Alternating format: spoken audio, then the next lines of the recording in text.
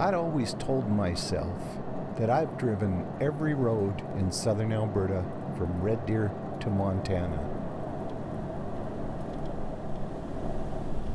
Turns out I was lying.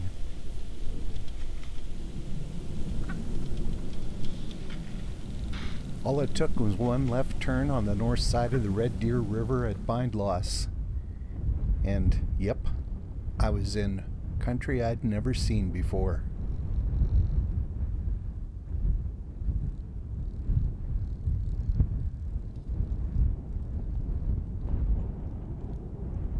This road, one I'd never been on before, runs through native southern Alberta prairie.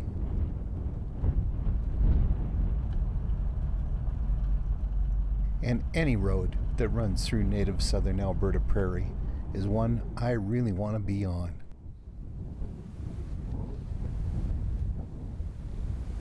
This is wild country out here along the Red Deer River. It's mostly grass, sagebrush, and cactus. And at this time of year, the Red Deer River is mostly just a series of wet sandbars. Away from the riverine forest, the cottonwoods, the water birch, the saskatoons and chokecherries. There's a vast expanse of native prairie grassland.